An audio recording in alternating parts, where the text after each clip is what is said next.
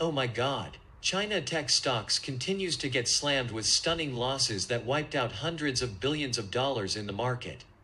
Should you buy, sell, or hold? When John F. Kennedy famously declared, in the Chinese language, the word crisis is composed of two characters, one representing danger and the other, opportunity, a crisis communication credo was born. Should you be selling off all your China holdings or should you add your China position? In this video, I am going to share some of my views. China Communist Party halted the IPO of Ant Financials, the fintech arm of Alibaba. They cited technological and business issues. In layman terms, Ant Financials is posing threats to China banks, of which many are state-owned. CCP proceed to fine Alibaba $2.8 billion United States dollars for unfair monopolistic practices because Alibaba restricted merchants from doing business on other rivals' platform. This is like an act of bullying because Alibaba is restricting other competitors from operating. Tencent is the largest online gaming, social media, venture capitalists, e-commerce company in China. It got fined spreading sexually suggestive content involving children. Government also ordered Tencent Music Entertainment to end its exclusive licensing deals with global record labels and fined Tencent Music $77,143 United States dollars. After that, Didi got its app suspended in China due to illegal user data collection and violation of data protection rules.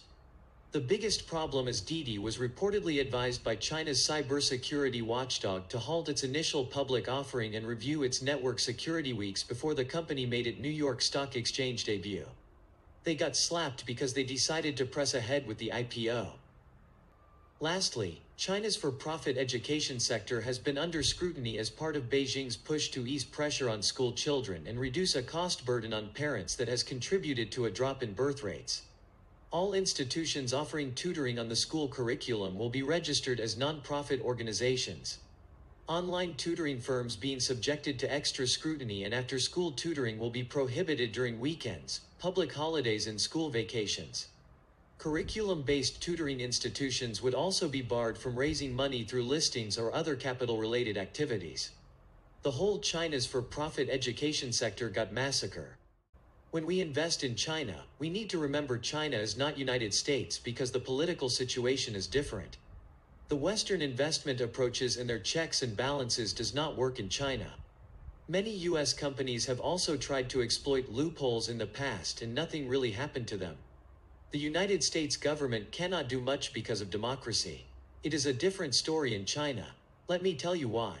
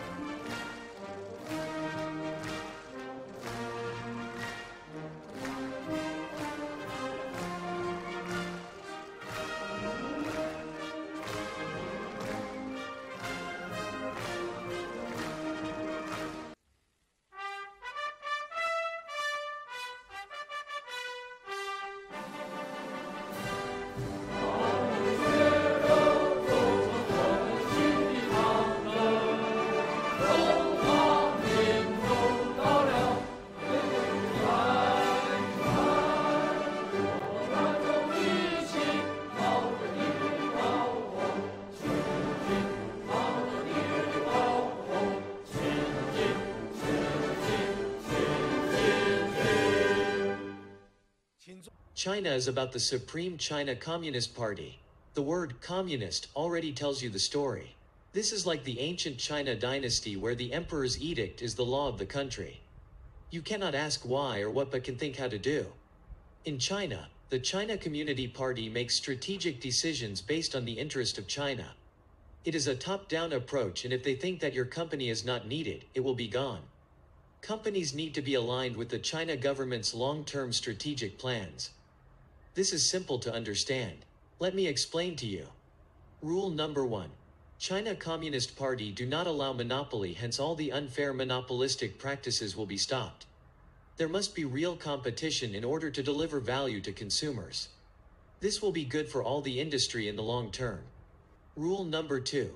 Data governance and cybersecurity will be extremely crucial. This is not only to China, but many countries are also practicing this. China Communist Party will ensure China companies use data securely and data must stay within China. These data must be made available to Chinese government at all times. Rule number 3. Companies that are detrimental to the social good of the China will be punished or destroyed. Some of these includes adding burden to their property sector, banking system, education system, healthcare system, agriculture, etc. Okay, now I understand. Ant Financials and Alibaba flouted rule number 1 and number 3, so they got punished with a big fine and Ant's IPO is halted. Tencent Music flouted rule number 1, so they got a lighter punishment. Didi flouted rule number 2 and refused to listen to authorities, hence they got a heavier punishment. Many education companies flouted rule number 1 and 3 by creating fake competition and stress to children in the education system. As such, the whole industry totally got destroyed. Wow, thanks for the explanation. I should have known earlier. What should be the strategy? Personally, I will still continue to invest in China because I believe in their long-term potential. However, I will use the following approaches.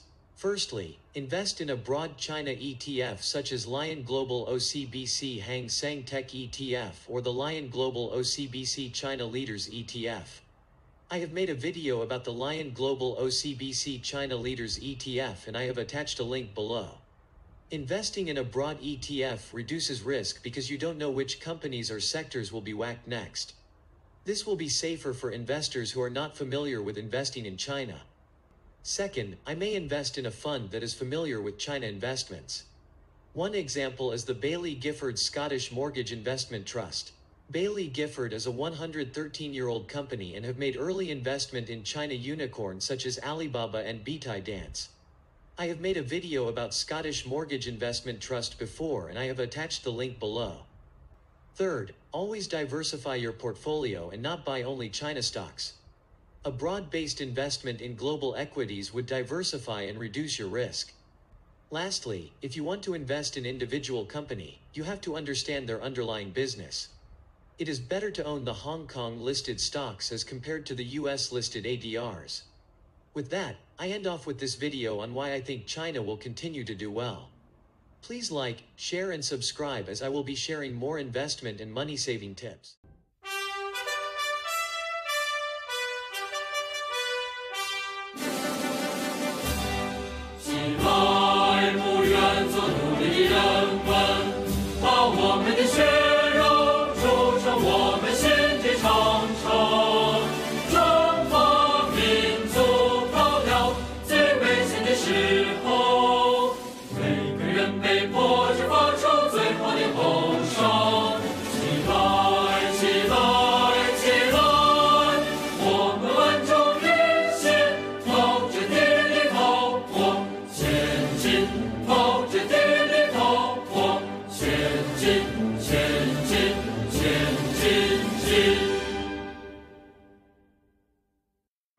现在，让我们以军人的尊严宣誓：犯我中华者，虽远必诛。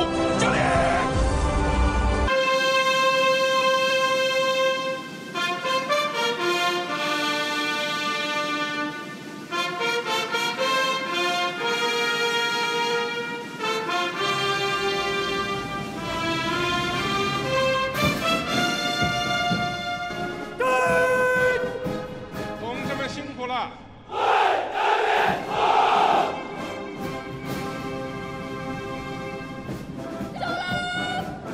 同志们好！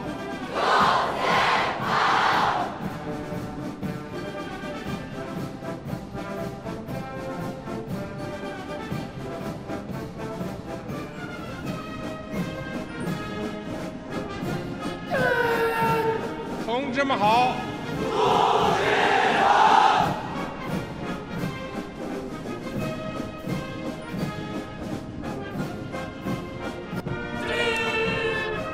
同志们好！